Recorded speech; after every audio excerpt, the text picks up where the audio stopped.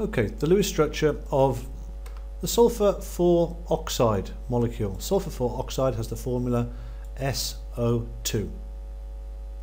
So we need one sulphur and two oxygens. Sulphur is in group 6.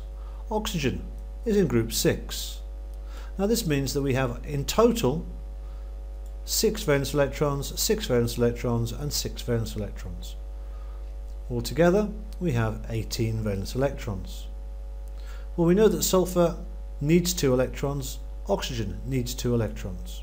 So if we bond this oxygen to this sulphur by 2 pairs of electrons, then that will fulfill the requirement of the oxygen on the right hand side.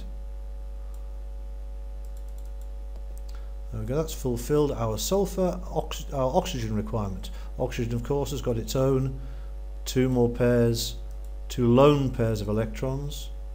1, 2. There's 2 lone pairs of electrons for the oxygen.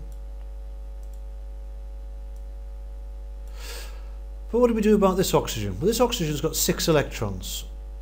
Let's give it its 6 electrons. 2, 4 and 6. There's 6 electrons.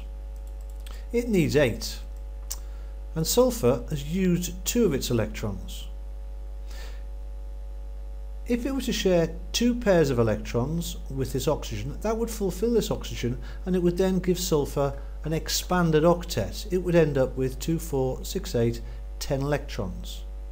Now this is a reasonable structure because there is evidence that the sulphur-oxygen bond length is less than that of a single bond, or a 1.5 size bond if you like. However, an easy way to get sulphur to provide oxygen with its requirement is to donate a pair of electrons, a dative coordinate bond from the sulphur into the oxygen's outer shell, and at the same time leave sulphur with its own lone pair of electrons.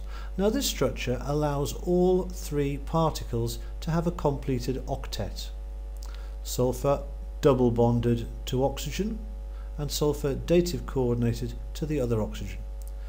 Now the molecular shape expected here, there are 3 regions of electron density, which means that electronically it will be trigonal planar.